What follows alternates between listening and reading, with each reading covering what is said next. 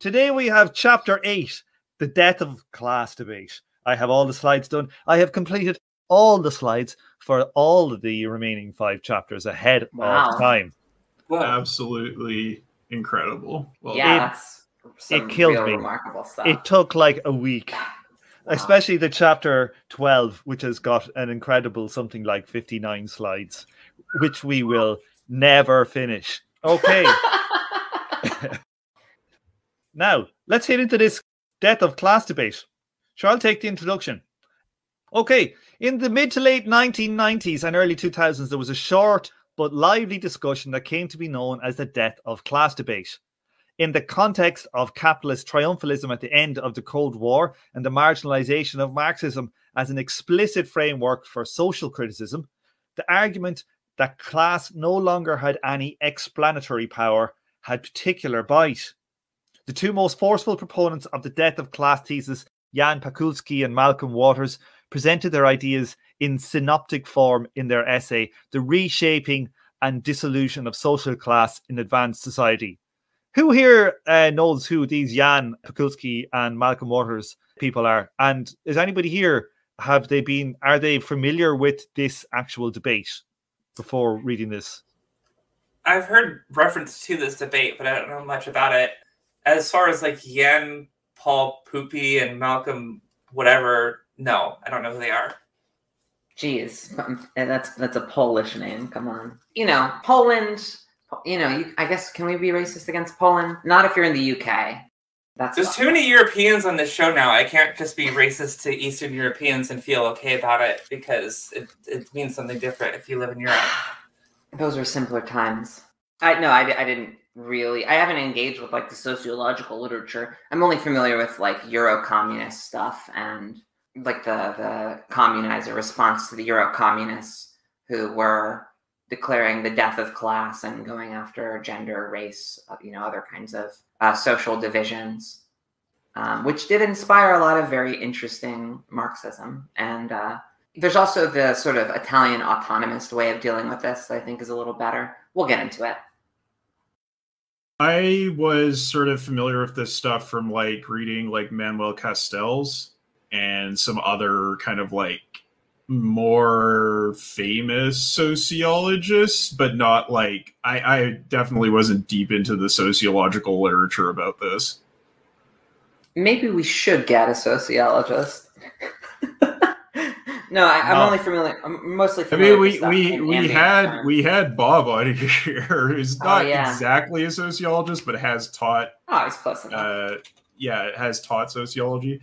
Giddens, I think, is another person who's like really associated with sort of death of class arguments. Yes, I'm familiar with Giddens and that whole period of sort of neoliberal triumphalism and the sort of marginalization of the entire like Marxist research paradigm and program.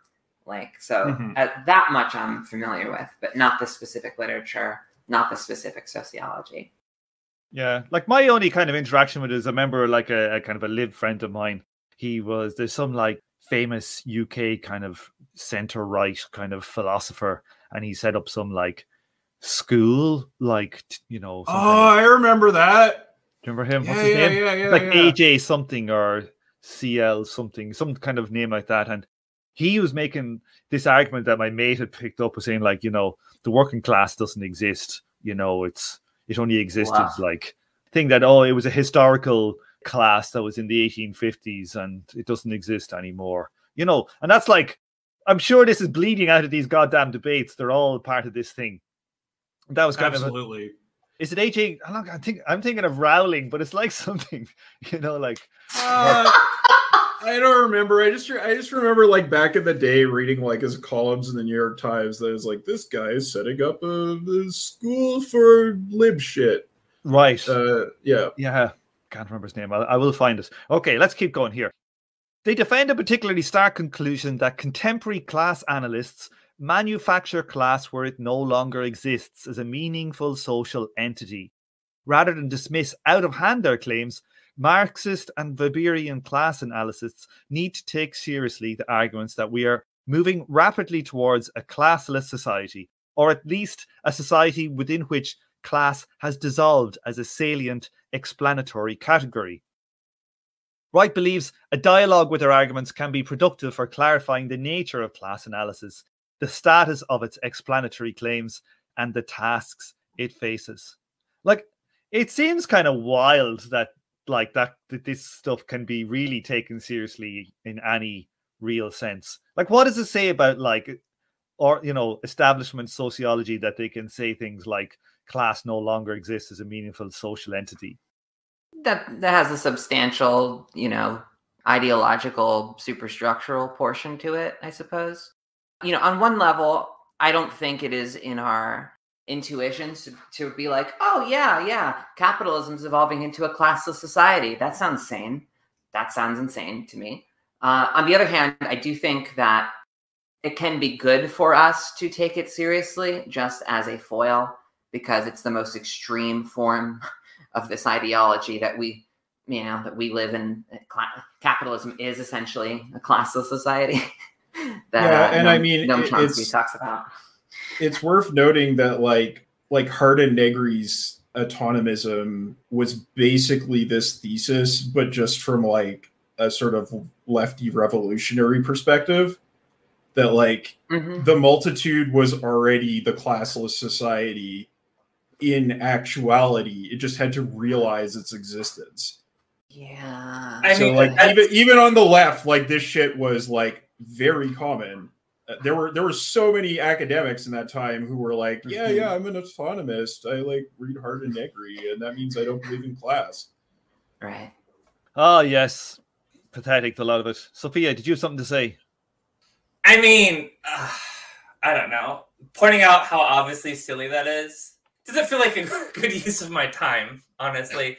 Come on. Well, I mean, okay, yes, it's like saying the proletariat is already the class of society, except there's this class over it that exists. I mean, come on. Right. Sophia, take the next section then for us. Sure. Introduction. There is a tendency in debates over theoretical ideas connected to ideological commitments for the rhetoric to become more extreme and polarized than perhaps the authors actually believe. Statements of the form, social class is in the process of dissolving, tend to drift into statements like, social class has dissolved. This kind of slippage occurs frequently in the Bukowski and Waters papers. For example, they argue that the downward shift in the distribution of property blurs traditional class divisions, which suggests that the division is still present, but less sharply drawn. While immediately after they state that the downward distribution of property makes impossible the establishment of any boundary between classes on the basis of property, which suggests not simply that the class division is blurred, but that it has disappeared entirely. In Wright's judgment, the heart of their argument is not in these most extreme formulations, but resides instead in the weaker claim that class is no longer a powerful or salient explanatory category. Bukowski and Waters define 4 propositions that define the core commitments of class analysis. Wright tries to show that their characterization amounts to insisting that class analysis requires a generalized belief in class primacy, whereas Wright argues that class primacy is not an essential component of class analysis. Okay. So, who of us here kind of disagrees with Wright that class doesn't have to be the prime essential driver of stuff? I mean, it doesn't have to be, but I think it is. I think even issues of other identities, taking the kind of intersectional framework, right? Whatever intersections there are, they come down to impacting bread and butter issues in a way that makes that the most salient in people's lived experiences. If you're gay and black and you can't get a job and you're homeless, that is fundamentally a class issue. That is the most salient issue you have in your lived experience. I can agree with that to the extent, I agree with this idea that class isn't always primary. like in the same sort of way that Marx talks about like feudalism, where he's like, you know, well, these class divisions, these divisions that based on the productive arrangements of society can be largely obfuscated by the social arrangements that exist at any given time, right? Like, you know, where he's talking about how like you don't really see the class nature of history until capitalism, because you have all this stuff about religion going on. You have all of these social divisions, sort of like, you know, sumptuary laws, all this kind of stuff about status that is significantly altering the distribution of the surplus. And so, yeah, I agree with it to that extent. But I do kind of think that, like, yeah, after you get civilization, class is probably the primary factor in creating the unequal social arrangements that we see over history.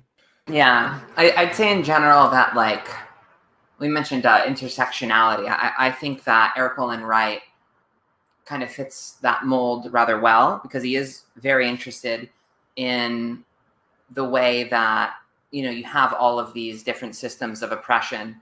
And he's even very generous in extending like the research agenda of Marxism structurally towards different like oppressions. And I don't know, in the way that right-wingers talk about cultural Marxism as like, damn it, they've like, you know, put all these identities and they kept the Marxist structure. Right is sort of for this in a way that I love.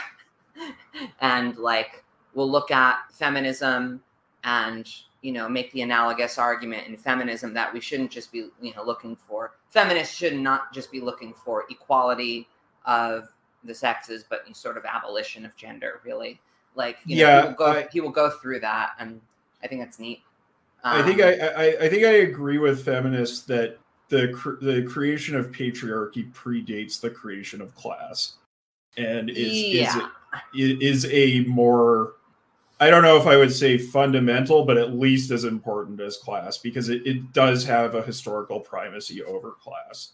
Well, this is where I think, so just to be a little bit blunt about it, often intersectionality theorists, I don't know, sometimes they sort of see everything as a big network system, but more often I tend to see them kind of seeing different systems interacting. And Wright is very much in that camp. He doesn't see gender and class oppression as really so relevantly related. Like, he has a whole section in his book, Interrogating Inequality, where he says that Marxism and feminism are two distinct research agendas. They're not really related. And, you know, that comes out of, again, there's the sort of Stalinist roots of intersectionality, but there's also that Euro-communist turn that is sort of the vanguard of, you know, everything but class intersectionality liberalism. Whereas my love for the autonomous comes not from Hart Negri, who, I don't know if that's autonomous, and fucking shoot me.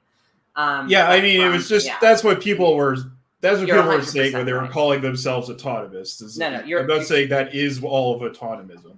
No, you're 100% right, and that stuff's kind of garbage to me. But I like the autonomous feminists who are trying to deal with gender as a labor division very seriously. So I disagree with Wright's read on feminism and Marxism. I think they're intricately related. And part of that, for me, part of the way that expresses itself is that sexual freedom is sort of a consumer good, a bourgeois good, which is really obvious when it comes to transition. Like, people that have a lot of money, you can transition, versus people who don't have all those resources. So yeah, I'm more in the camp that says that, you know, gender in general stems out of a labor division and is sort of it's proto-class.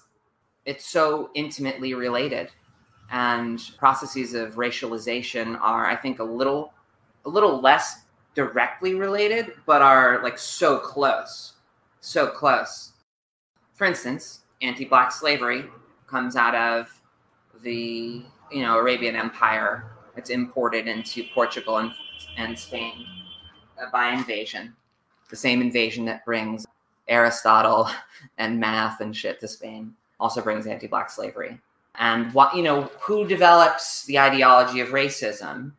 It's slavers, right? Like people that are looking to steal people from one society to make them work in another.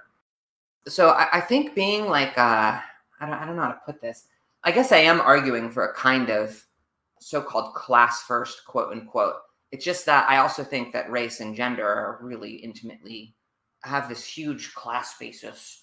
And it's not like class comes first, because very obviously gender comes first. Gender is endogenous to any of these economic units. If your society is small enough, you don't have the big kind of social class, but you certainly have, people who can have babies, people who can't, and a whole bunch of customs around that.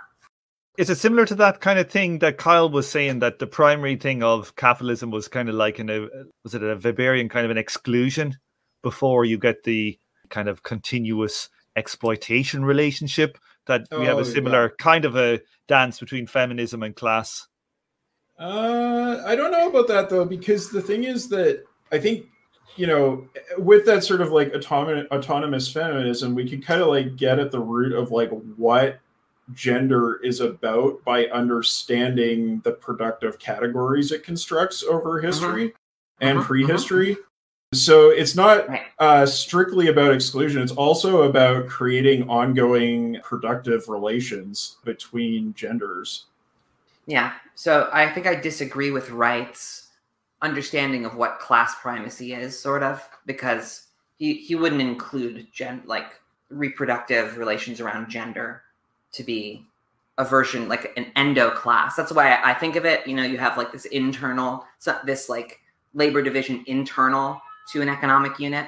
Like, for instance, Alan Carling is another analytical Marxist who, while Eric Olin Wright has a like multi-systems social reproduction theory, which that's usually, those two things don't normally go together.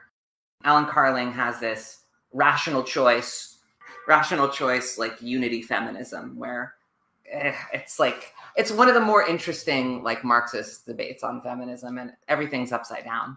Like the hardcore feminist position is some rational choice theory, and then like the social reproduction theory, which is usually used to uphold some kind of unitary class gender theory, is arguing against class gender theory. It's like the analytical Marxist debate around feminism and Marxism, mostly had by men, is super interesting.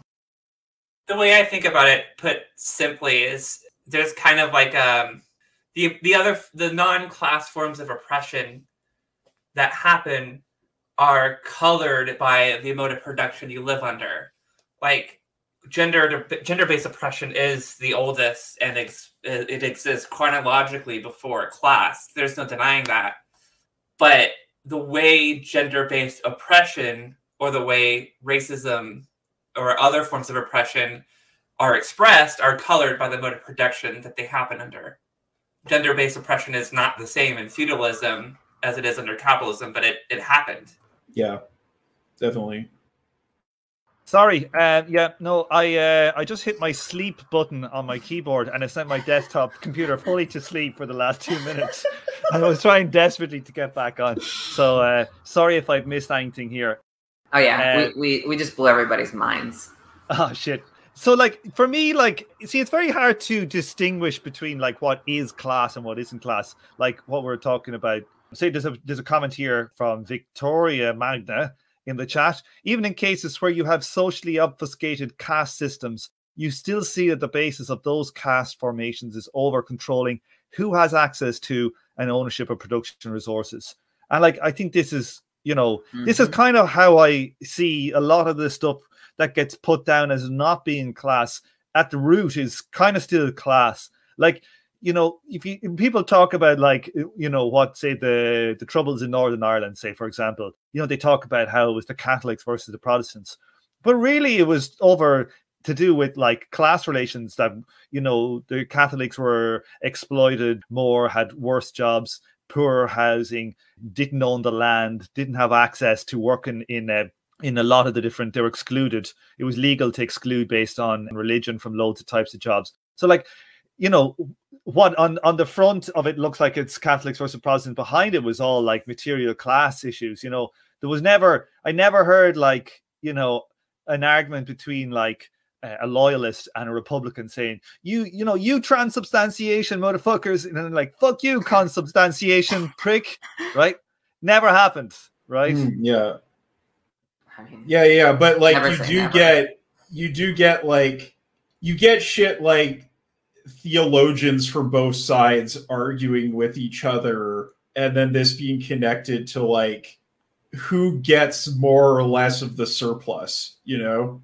Like this is there's like kind of seemingly disconnected conflicts that happen that are about sort of like redistributing the surplus at a remove, like a one degree of removal from the actual extraction. That's, I think, what Marx was talking about in his description of feudalism, like that, right? It's not that it isn't about the distribution of the surplus. It's just that at some level, it doesn't appear that way, and the immediate stakes appear to be about something else, even though the actual consequence is about that. Like I do kind of agree with Wright though, and I think like, you know, a lot of the times like class is not the driver of, say, what's going on in the society to an obvious extent. Sometimes it's other things that may have like maybe like second order effects of class or whatever, or maybe say not. But I feel like, you know, I don't feel I disagree so much with what Wright is saying. But then when I think about, like, say, for example, you know, just like, say, value theory, right, which is really an extension of like class relations, right? And we talk about, like, you know, how deindustrialization has happened and the movements of capital and, you know, the reproduction of capital across society. It's hard to take class out of that, and you would have to say that that is the real driving force. Yeah. Esri, yeah. No, yeah, I'm trying to process this, because this whole conversation reminds me of the essay on structural anti-Semitism and, well, no, the essay on the Nazi Holocaust, the Shoah, by the Canadian Jewish Marxist Moshe Postone, where he takes to task a kind of like dumbass Marxist reading of World War II and anti-Semitism, where it's just like, you know, the Nazis are just blaming the Jews because they want to make money or something. I forget, like, the really dumb argument that he's attacking, which I have heard before. It's not like I've never heard it before. I've heard it from turbo tanks. I've heard it from, like, Beyond the Ultra Bordagus, like, types that I suspect have some fascists at their bookstore or something. So it's not like a complete straw man.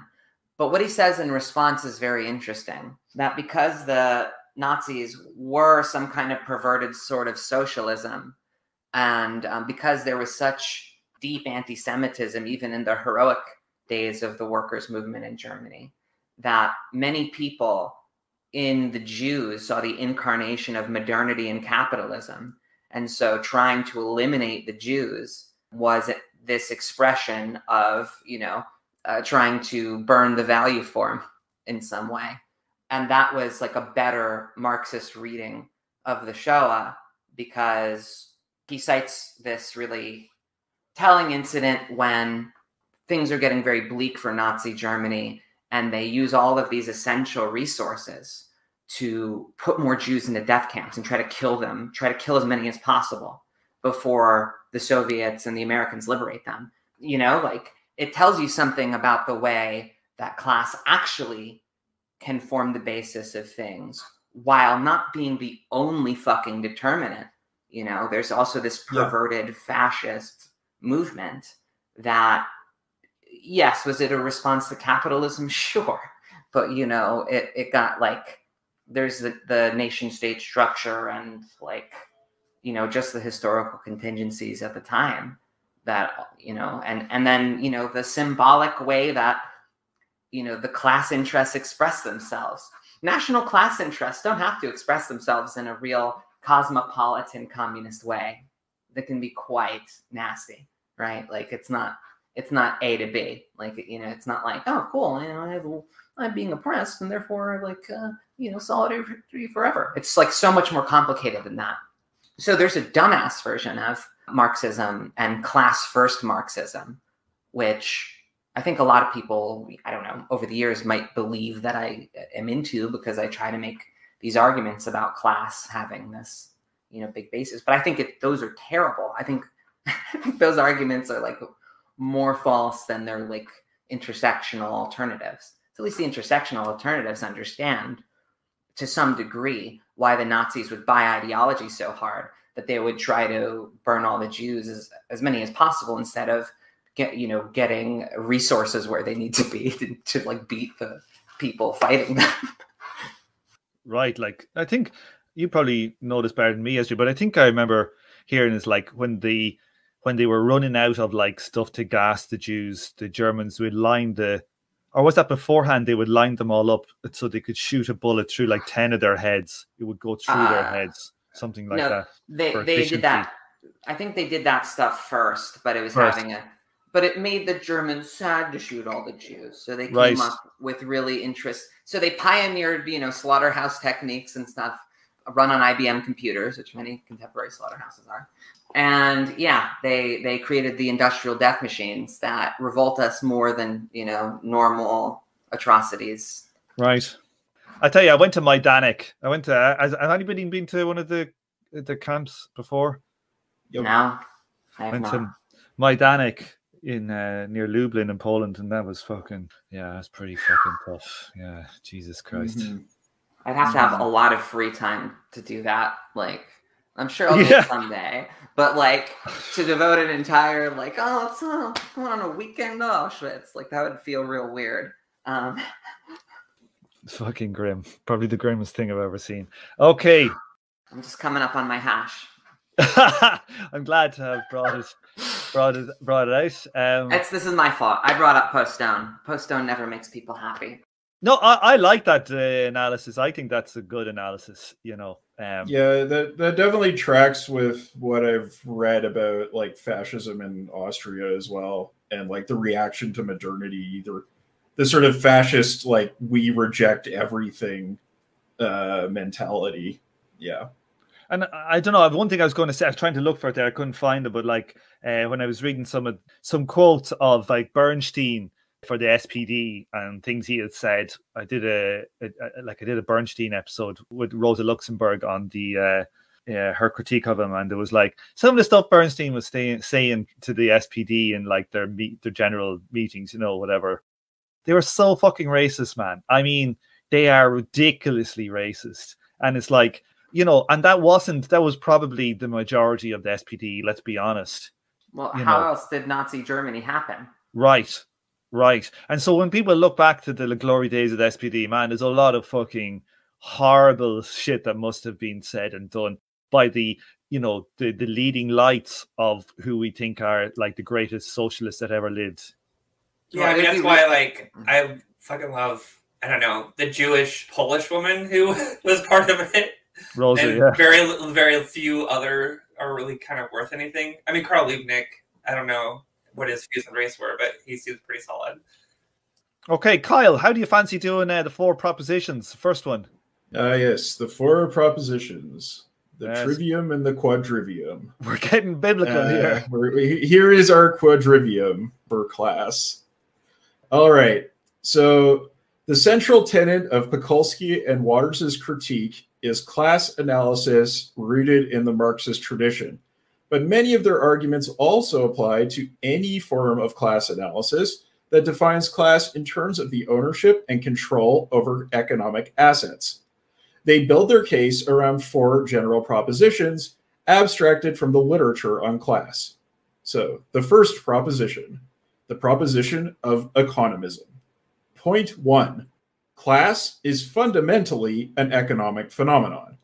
Point 2, it refers principally to differences in the ownership of property, especially productive property with an accumulation potential, and to differential market capacity, especially labor market capacity. 3, moreover, Such economic phenomena as property or markets are held to be the fundamental structuring or organizing principles in societal organization. The first two statements are unproblematic. However, the use of the definite article the before fundamental implies that class is the fundamental structuring principle in society. No Weberian would sign up to this, and many contemporary Marxists would also shy away from such a categorical claim. What do we make of that last third point there, Kyle? Like, because he's talking about economic phenomena. We're not talking about how people self-identify, of like thinking about how they operate, whether it's class-driven or driven by nationality or race or sex or whatever. We're talking about economic phenomena as property or markets are held to be the fundamental structuring organizing principles in societal organization. Like, what type of Marxists think that that is too strong a statement? I think if you're Baudrillard, you probably would not agree with that. Well, the central point here is the definite article the, right? Thinking about it as a fundamental structuring or organizing principle. I would even go so far as like the most, but to imply that it is the only fundamental, I think, is a flaw. Well, it doesn't say the only. It doesn't say the only, but it just says the fundamental structuring. Like, but it does using a definite. Using a definite article and a singular noun there does imply. Well, if he's not saying it's come on, Tom. This is an analytical Marxist we're talking about. You think that his reading of English grammar is off? Well, you should check the logical translation. No, I'm kidding. I wish. No, but like, what am I being a bit? I don't know. Like, am I being dumb here? But like, when we're talking about like the fundamental structuring principle in society, like the economic structuring principles. Is that not what a Marxist is essentially saying, that it's the economy that is the fundamental driver? I think he's being more of a sociologist here than purely a Marxist, and in the way that the phrasing here. And jokes aside about analytical grammar and all that bullshit, they're kind of right in that, like, you have to break this down and think of it like, break it down into symbols and think about it logically in that sense. And thinking about it sociologically, right, and just taking the text as is, the fundamental structuring or organizing principle, not the fundamental economic or economy is the fundamental or etc., but looking at the structures of society as a whole, not just economically, economic phenomena or property or markets structure society, right? I, as a Marxist, believe that it is the most important, but it is not the only one, right? And that's not exactly in line with how Lukowski and Waters are defining it. Does that make sense? I don't know if I'm making sense here. I think the thing is, like, it's sort of like the base superstructure problem. And I would personally say, like, yeah, there are superstructural elements or elements you might not consider to be economic in this fundamental base, right? Literally, the fundament is the base, right? That's what it means. But I would still agree with the general principle here that economic phenomena, property markets are the fundamental structuring or organizing principles in societal organization. It just doesn't mean like, oh, line goes up, therefore Biden wins the election, right? It is not that simple. Yeah, there's two kind of ways of dealing with the base superstructure problem. One of them is the one that he references by G.A. Cohen in his essay, Restricted and Inclusive Historical Materialism, where Cohen restricts what the superstructure is, essentially. And instead of seeing, he uses the example, how many candles on the menorah, why are there 9 candles on the menorah? Oh, well, it's because of capitalism. Like, for a kind of very broad idea of how the inclusive historical materialism might work. and he argues for, and he revises himself, and he argues for this more restricted form. So restricting the superstructure is the first option. The second option, which I'm fond of, is to expand parts of the base. And a lot of post-structuralist influenced Marxists like myself find that excluding the Darwinian structure of interpersonal power relations and sexuality, excluding that stuff from the material base is fucking insane to me. Yeah, or So like that's my strategy there. Excluding the relation to nature from Right. the economic phenomena as Exactly. property or markets is like absolutely bonkers and like one of the worst, sort of like the cardinal sins of economics. Right. Yeah, it buys into an ideological premise. So I'm greatly in favor of really both strategies, but I think the second strategy is underutilized by Marxists because, you know, they kind of don't understand it. I'm a firm proponent of both. You know what I mean?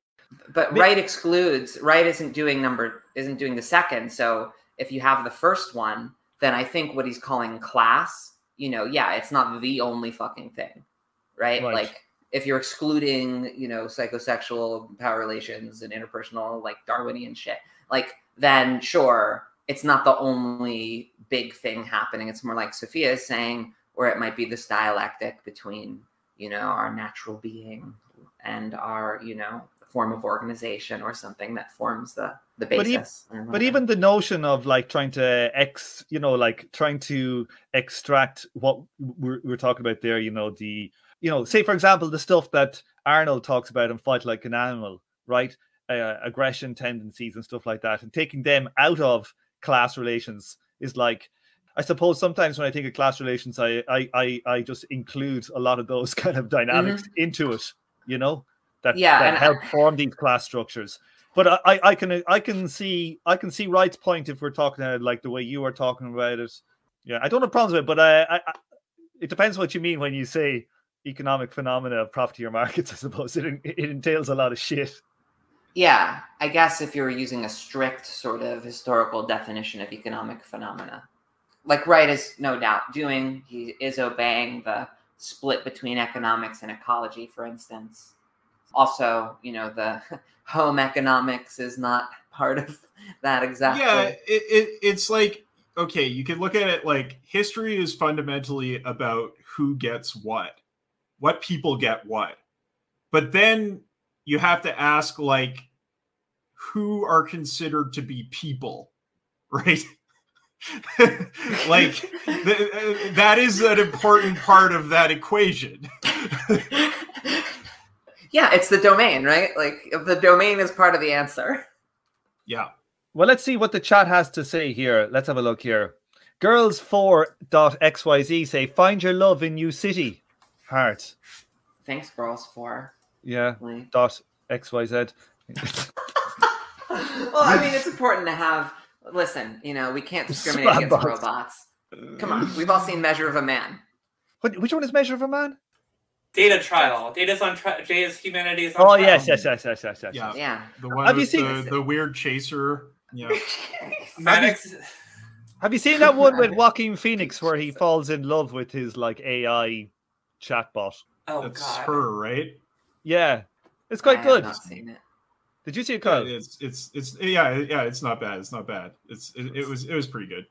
Spike Jonze, right? That motherfucker writes the most depressing things I've ever seen in my life. I love him as a director, but I don't want to know anything he thinks about. Like, if I ran North Korea, I would kidnap Spike Jonze and put a gun in his back and be like, make me believe. Because his music videos for like the Beastie Boys and stuff are like amazing. That Apple ad he did. Woo! Oh yeah, that shit was very life affirming and fun. Yeah. Let's keep it not decadent, Spike, huh?